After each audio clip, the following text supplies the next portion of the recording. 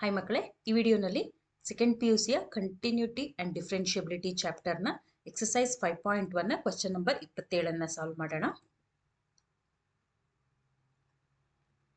Second PU question ಪೇಪರ್ನಲ್ಲಿ part ಇನ 49 ಅಥವಾ 50ನೇ ಪ್ರಶ್ನೆಯ ಬಿ ಪ್ರಶ್ನೆ ಇದಾಗಿರುತ್ತೆ. ಅಂದ್ರೆ 4 ಮಾರ್ಕ್ಸ್ನ ಪ್ರಶ್ನೆ ಈ ರೀತಿಯ ಪ್ರಶ್ನೆಗಳಾಗಿರುತ್ತೆ. ಇದು ಒಂದು ಮುಖ್ಯವಾದ ಲೆಕ್ಕ, ಇದನ್ನ ಕಲ್ತ್ಕೊಳ್ಳಿ.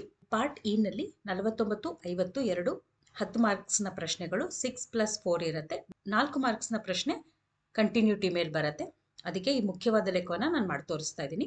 ಪ್ರಶ್ನೆ ಹೀಗಿದೆ: find the value of K so that the function ಹೀಗೆ ಕೊಟ್ಟಿದ್ದಾರೆ, is continuous at X equal to 2 ಅಂತ. ಅಂದ್ರೆ ಡೊಮೇನ್ ಎಕ್ಸ್ ನ ವ್ಯಾಲ್ಯೂ 2 ಆದಾಗ ಫಂಕ್ಷನ್ ಕಂಟಿನ್ಯೂಸ್ ಆಗಿದೆ. ಆ ಪಾಯಿಂಟ್ ನಲ್ಲಿ ಕಂಟಿನ್ಯೂಸ್ ಫಂಕ್ಷನ್ ಇದೆ. ಇಲ್ಲೊಂದು ಕೆ ಅಂತ ಇದೆ, ಫಂಕ್ಷನ್ ಡಿಫೈನ್ ಆಗಿರೋ ರೀತಿ ಇದು. ಈ ಕೆ ನ ವ್ಯಾಲ್ಯೂವನ್ನ ನಾವು ಕಂಡುಹಿಡಿಬೇಕು. ಅಂದ್ರೆ ಎಕ್ಸ್ ಈಕ್ವಲ್ ಟು 2 ನಲ್ಲಿ ಫಂಕ್ಷನ್ ಕಂಟಿನ್ಯೂಸ್ ಆದಾಗ ಕೆ ನ ವ್ಯಾಲ್ಯೂ ಏನಾಗಿರುತ್ತೆ, ಅಥವಾ ಯಾವ ಕೆ ನ ವ್ಯಾಲ್ಯೂಗೆ ಈ function X equal to 2 ನಕ್ಕೆ continuous ಆಗುತ್ತೆ ಅಂತಾನು ಅರ್ಥ ಮಾಡ್ಕೋಬಹುದು. ಲೆಕ್ಕ ಸಾಲ್ವ್ ಮಾಡೋಕ್ಕೂ ಮೊದಲು ನಮ್ಮ ಎಫ್ ಆಫ್ ಎಕ್ಸ್ ಈ ರೀತಿ ಡಿಫೈನ್ ಆಗಿದೆ, ಅದನ್ನ ಮೊದಲು ಅರ್ಥ ಮಾಡ್ಕೊಳ್ಳೋಣ.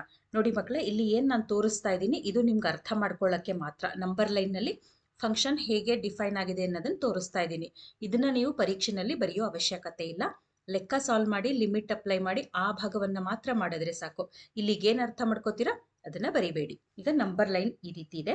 ಫಂಕ್ಷನ್ ನೋಡಿ, F of X is equal to K X square if X is less than R equal to 2, ಮತ್ತೆ F of X equal to 3 if X is greater than 2 ಅಂತ.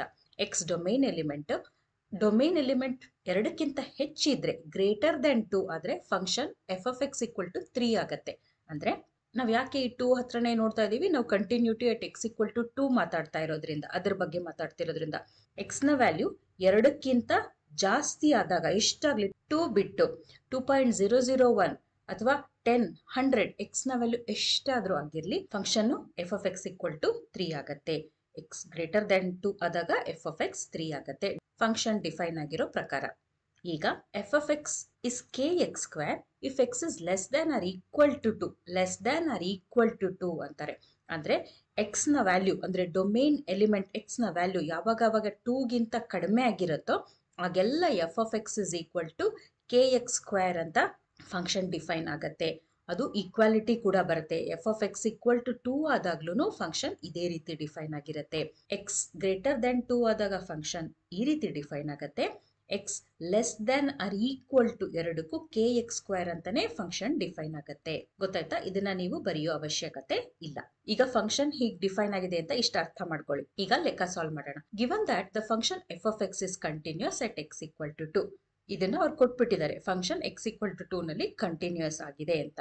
ನಮ್ಗೆ ಫಂಕ್ಷನ್ ಯಾವಾಗ ಕಂಟಿನ್ಯೂಸ್ ಆಗತ್ತೆ ಅಂತ ಡೆಫಿನಿಷನ್ ಗೊತ್ತು. ಯಾವಾಗ left hand limit as X tends to A ಅನ್ನೋ point ಅಲ್ಲಿ ನಾವು ಕಂಟಿನ್ಯೂಟಿ ಚೆಕ್ ಮಾಡ್ತಾ ಇದ್ರೆ, left hand limit as X tends to A, right hand limit as X tends to A exist ಆಗಬೇಕು, ಈಕ್ವಲ್ ಆಗಿ ಎಕ್ಸಿಸ್ಟ್ ಆಗಬೇಕು. ಅದು ಎಫ್ ಆಫ್ ಎಗೆ ಈಕ್ವಲ್ ಸಹ ಆಗಬೇಕು. ಅಂದ್ರೆ ಈ ಕೇಸ್ ನಲ್ಲಿ left hand limit as X tends to 2, right hand limit as X tends to 2 should be equal to F of 2 definition ಪ್ರಕಾರ. ಗೊತ್ತಾಯ್ತಾ? ಈಗ ನಾವು ಡೆಫಿನಿಷನ್ ಪ್ರಕಾರ ಬರ್ಕೊಳ್ಳೋಣ. LHL is equal to RHL is equal to f of 2. ಯಾಕೆ ನಾವು ಹೀಗೆ ಬರ್ಕೊಂಡ್ ಬಿಡ್ತಾ ಇದೀವಿ ಅಂದ್ರೆ, ಅವ್ರು ಕೊಟ್ಟಿದ್ದಾರೆ ಫಂಕ್ಷನ್ ಇಸ್ ಕಂಟಿನ್ಯೂಸ್ ಅಂತ. ಫಂಕ್ಷನ್ ಕಂಟಿನ್ಯೂಸ್ ಆಗಿರೋದ್ರಿಂದ ಇದು ನಿಜ ಆಗತ್ತೆ. ನಾವು ಆ ಕಂಡೀಷನ್ ನ ಉಪಯೋಗಿಸ್ಕೊಂತಾ ಇದೀವಿ. ಇವಾಗ limit F of X as X tends to 2 minus ಅಂದ್ರೆ LHS is equal to limit of F of X as X tends to 2 plus ಅಂದ್ರೆ right hand limit is equal to F of 2.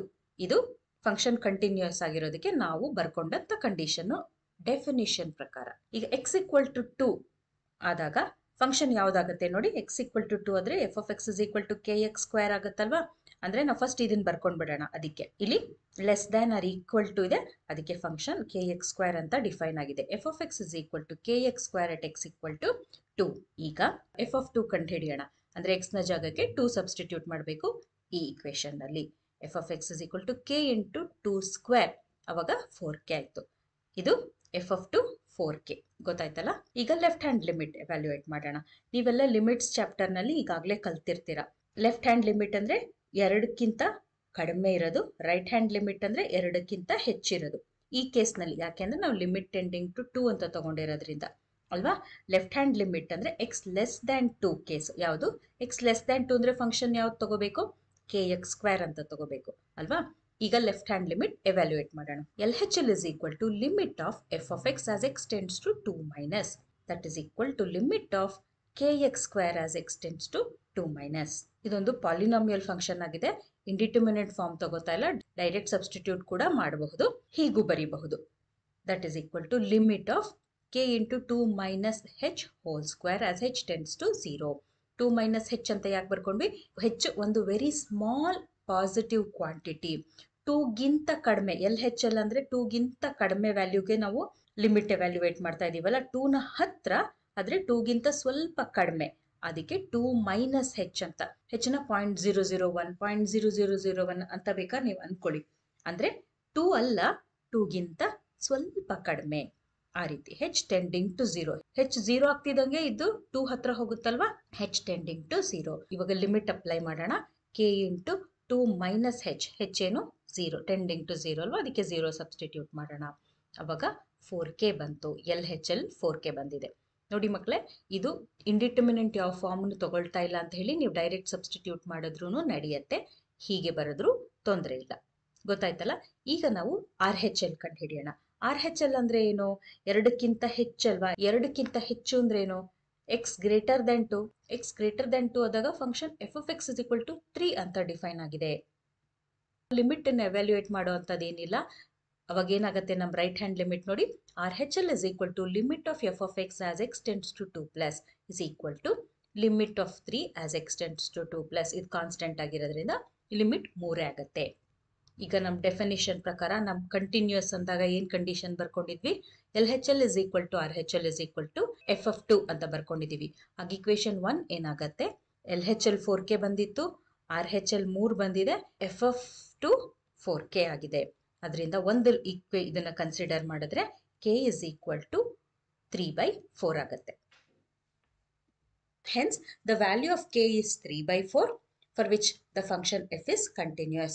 Function at x equal to 2 ನಲ್ಲಿ continuous ಆದಾಗ k ನ value 3/4 ಆಗಿರುತ್ತೆ. ಮಕ್ಕಳೇ, ಇದೊಂದು ಮುಖ್ಯವಾದ ಪ್ರಶ್ನೆ, ಇದನ್ನ ಕಲ್ತ್ಕೊಳ್ಳಿ, ಸುಲಭನೂ ಇದೆ. ಅಕಸ್ಮಾತ್ ನಿಮ್ಗೆ ನಾನು ಹೇಳಿದ ಸ್ಪೀಡ್ ಜಾಸ್ತಿ ಆಯ್ತು ಅಂತಂದ್ರೆ ವಿಡಿಯೋ ಇನ್ನೊಂದ್ಸಲ ನೋಡಿ.